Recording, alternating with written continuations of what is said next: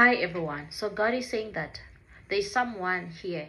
You've been getting certain threats. Someone has been trying to blackmail you, but don't give in. God is saying that even if the secret does come out, it won't have the desired effect. That person will still not win. It will still not do the damage that they were expecting it to do upon your life in the mighty name of Jesus. So God is saying that don't give in to their threats, to their blackmail in the mighty name of Jesus. For God will fight your battles. God will fight for you. He will not allow you to be ashamed, to lose everything in the mighty name of Jesus. He does not want your enemies to find joy, your backstabbers to find joy. He will not give them the satisfaction through you. They can't be laughing because of you. They can't be getting money or getting rich through you. In the mighty name of Jesus, God is going to fight for you and protect you and cover you and hide you in the mighty name of Jesus. And even when it does come out, He will give you the strength to deal with it, and His favor will be upon you even now more than ever before in the mighty name of Jesus. Amen.